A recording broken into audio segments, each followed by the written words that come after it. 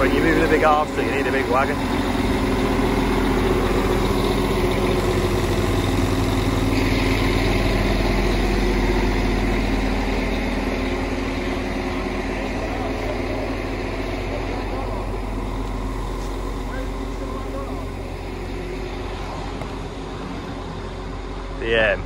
The trailer splits in two, so it goes dead low to the floor.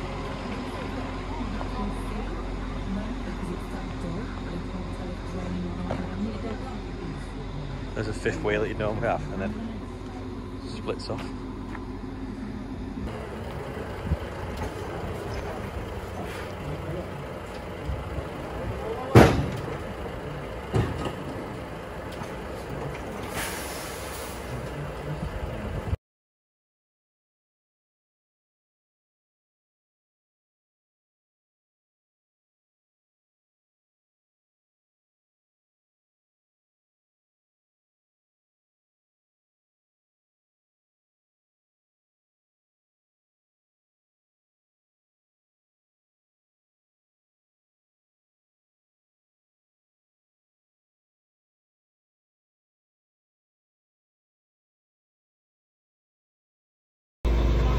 Going on now for the second time now. It wasn't long enough the first time we loaded it, so we'll load it back again.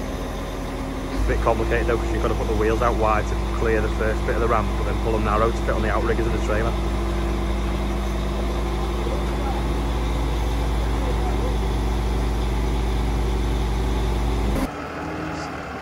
90 foot long this now, so it's getting out of the gate.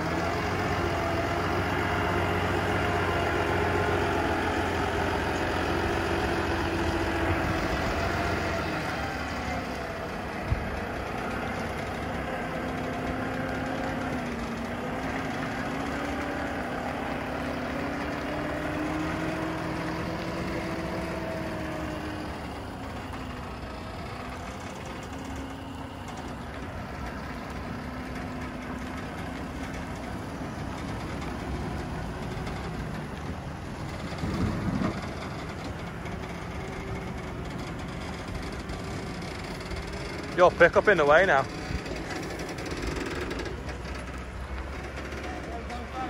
Easy.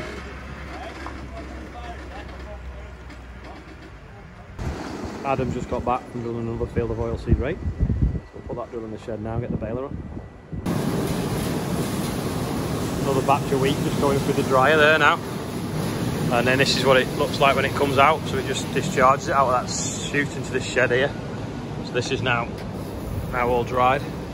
It's actually quite plump, to be fair, this year. So because it was thin and then it got plenty of water and heat, so it's plump grains, just not a lot of them. Just fill it up with diesel, which is what we do every day. It takes about 1,000 litres a day. The radiator's quite clogged and the engine bay is quite dusty. So I'll get the air line, which plugs into here, does its own compressor, and I'll blow it all down. Stops any fires and keeps the engine running cooler, especially on hot days. Hurry up, Joe. Hey, just in time.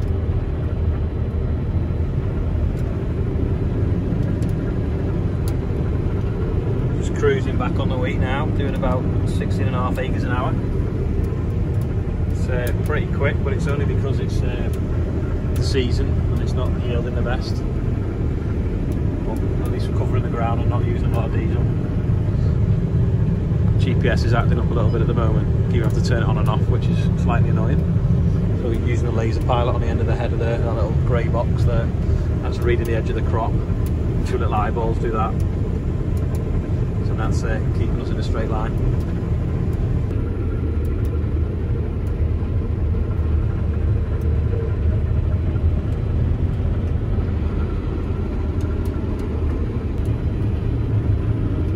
Cruising at nearly 18 acres an hour. Oh, there you go, 18 acres an hour.